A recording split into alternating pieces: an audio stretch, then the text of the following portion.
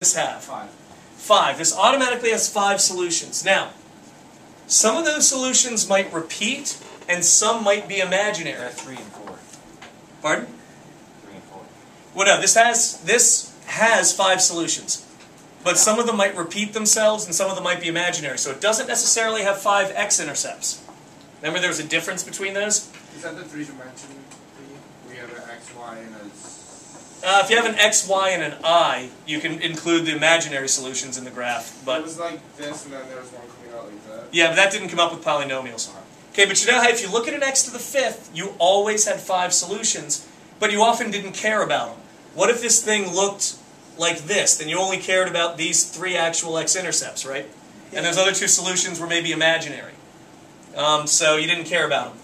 DeMoivre's theorem is a little bit like that, but for numbers. Here it is. Okay? The theorem is really short. An nth root has n solutions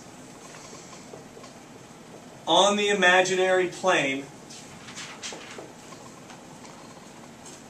An nth root has n solutions on the imaginary plane. If it's imaginary, why are we discussing it? I should be saying the complex plane. That's a great point.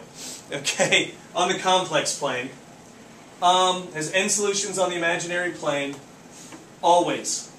The root is applied to the modulus. That's the distance or the radius. Okay? Wait, I have a question. How did we find there's 5 solutions? We didn't. It's the fundamental theorem of algebra says there always are 5 solutions to a 5th degree polynomial. There's always 27 solutions to a 27th degree polynomial. But not all of them have to work, right? Not all of them have to work on the real... Yeah, some of them can be imaginary. Some of them can be repeated. Like x minus 5 can be the solution 5 times. So that'd be a line? No, that'd be... We'll review polynomials before the final. Okay, the solutions are in a circle evenly spaced. An nth root has n solutions on the imaginary plane.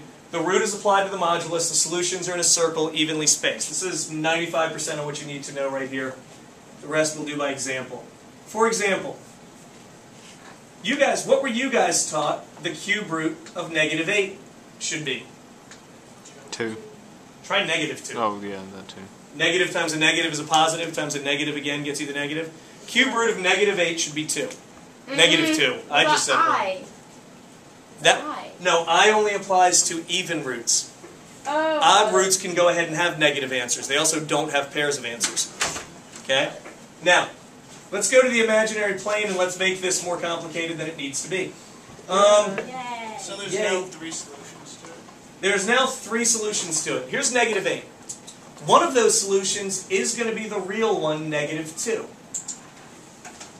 The other 2 solutions are going to be on this circle with a radius of 2. Wait, why are there 2 solutions? If you already have -8 and -2, shouldn't there only be one more solution? No, -8 is not a solution. This is the problem. Oh. This number has 3 different roots. Okay? The other 2 are evenly spaced on this circle away from this solution. So doesn't that mean I go 120 degrees up here, then another 120 degrees down here, and those are my other 2 solutions. But how do you know to put them at 120? Because there's 3 of them. What's 120 divided by 3? I just totally messed that up. What's 360 divided by 3?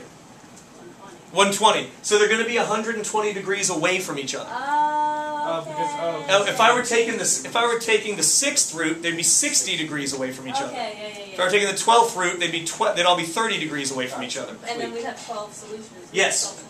Now, you can do a little geometry to figure out the other solutions in a case like this, but I'm going to try and give you a general formula, and then I'll go back and apply it to that level. Hold on, why can't it just be as easy as that? Yeah, I was gonna say, like, Why do you care Why about not? the solution? Well, you might want to know. 60 divided by 3 Wait, is I- You might want to know where these are. well, no, but once you have No, you really don't. Once you have -2s, you're good. Well, here's the thing is, okay, if we're on the imaginary plane, I'm going to want this in cis form, okay? In polar form. Why would you want it in that? Like, So- we have the answer right there. The cube root of -8, well, this isn't that hard. Okay, -2, remember.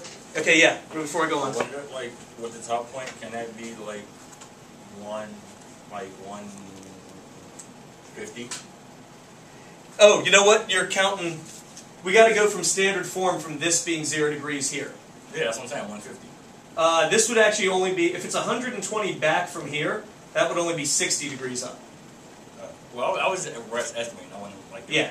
And then this is at 180 degrees, and then this one down here is at 300 degrees. Well, what were the start off? Would it be like, all of it would be -2?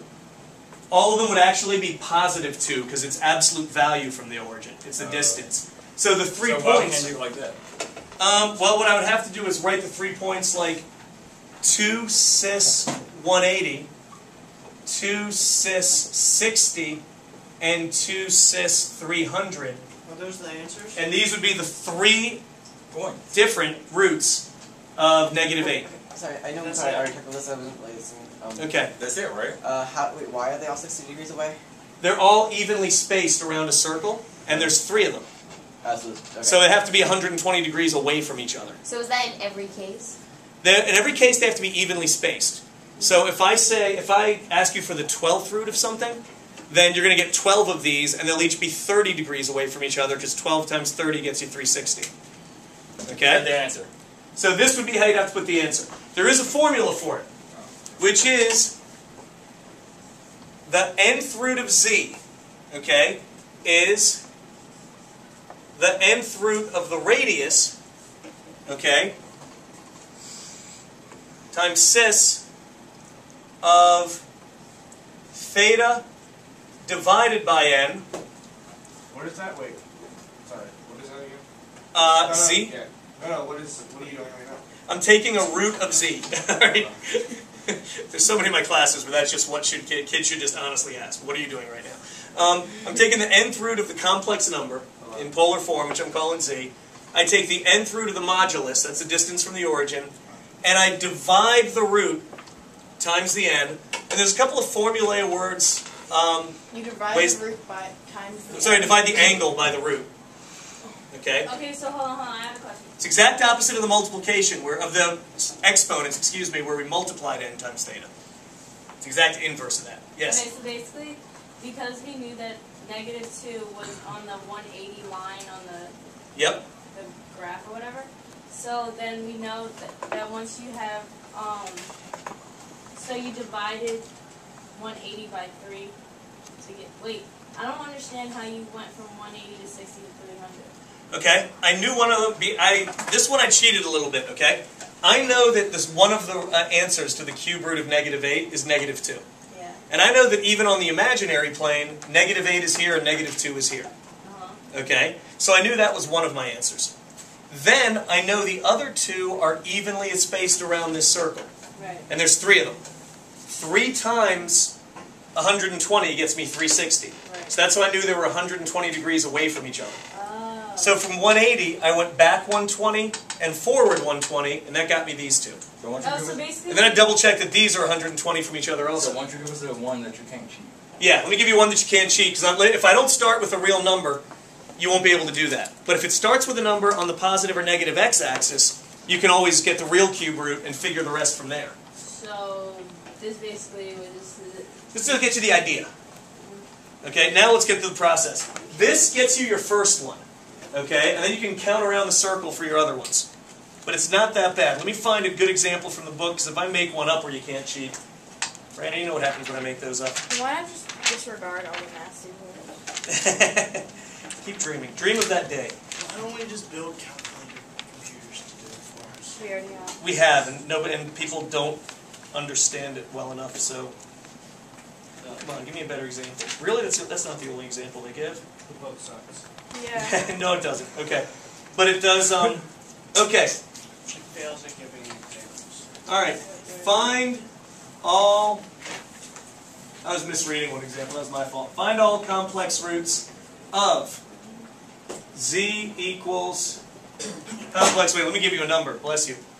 all complex fourth roots